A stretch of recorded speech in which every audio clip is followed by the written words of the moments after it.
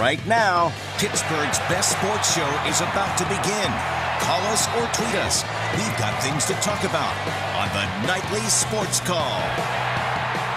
All right, thanks a lot, Ken, and thank you for tuning in to the Nightly Sports Call. I'm Rich Walsh. We'll be joined by Gene Collier in just a moment, so give us a call. 412-575-2600 is the number. We're talking about the Steelers. Some injuries still going on at the south side, some replacement players over there. A couple things happening. They got to move around some personnel, but it looks like they're going to make things work against the Green Bay Packers. Juju Smith still not able to practice with a hamstring injury today. He was able to run on the sidelines, but did not take part in any team activities with any practice. So the good news with him, he was able to practice today. And Ben Roethlisberger was sick, but he was able to practice. Doesn't look like a guy that's about to retire to me, Gene. Sick out there practicing. No, he's pretty apparently taking it pretty seriously, as he's been quick to point out to a lot of people. All right, Antonio, Offensive Player of the Week. He definitely deserves that. This is a team that's going to revolve around Ben Roethlisberger, Antonio Brown, and Le'Veon Bell. The one good thing, and you'll hear from Bell coming up at 11 o'clock on KDKA-TV, that he talks about that, hey, he got a little break here. Not only did they have a few days off, but they didn't use him as much in that win against Tennessee, Gene, and I think this will help them in the long run. Yeah, it should. I mean, if you can save him and win, I mean, that's a win-win, as they say. And it's always good. Especially with Bell, who catches a lot of passes too. If you can get him through a game where you win and you don't use him much, I mean, so much the better, sure. So you saw, and I mean, I'm sure you've watched the Packers, you guys out there. I know Gene and I have. They're absolutely awful without Aaron Rodgers. I don't think this is a team that would come in here and upset the Steelers like some other teams would. Don't say that. I feel pretty confident with. Yeah, I know, but this NFL. You never know. Yeah, not for long. I don't know. I think this is a team, being around these guys and in the locker room, you kind of feel that maybe they're starting to really put things together, and maybe that the losing to bad teams thing is over.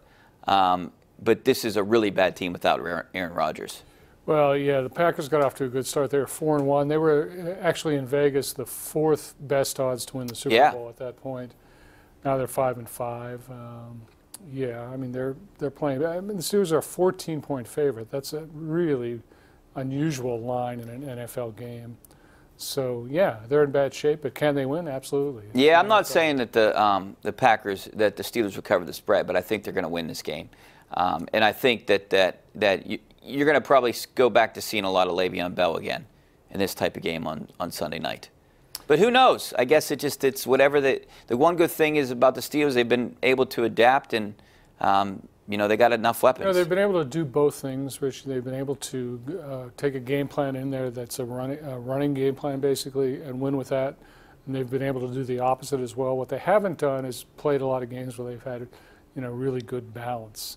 And that's a thing to look for. That's a thing that really successful teams have, and the Steelers have yet to exhibit. But there's very little to criticize about the Steelers. There really is. Is it hard to get that balance when you have to maybe appease a lot of stars on the team? You knew that Antonio Brown was going to have a good game, or at least they were going to try to get him the ball a lot the last game, just because he didn't the few previous weeks. Yeah, no, I don't think it's that. I just think it's a matter of execution. I mean, they just haven't done everything right in every instance. That's right. And I know you weren't here, and I think maybe you and Bob had a chance to talk about it, but, not having Marcus Gilbert, guys have to be disappointed. But it seems like they're going to welcome him back, but you got to be like, how could you do this? How could you not know what you're putting in your body, despite these guys saying that a guy like him said he didn't know? No, he knew. Yeah. Yeah, and I think, one thing I'd like to get into a conversation with you maybe in the second segment, Ron and I talked about it yesterday, is I think that the PEDs are more prevalent than we know. We know that these companies are way ahead of the testing, so I would like to get your opinion about that in the second half. Also, give us a call tonight, 412-575-2600. The Penguins lose again and lose again at home to Vancouver tonight, 5-2. We'll have highlights of that coming up on KDKA-TV, and want to get your thoughts coming up next. So stay right there. Give us a call. Back in a couple minutes.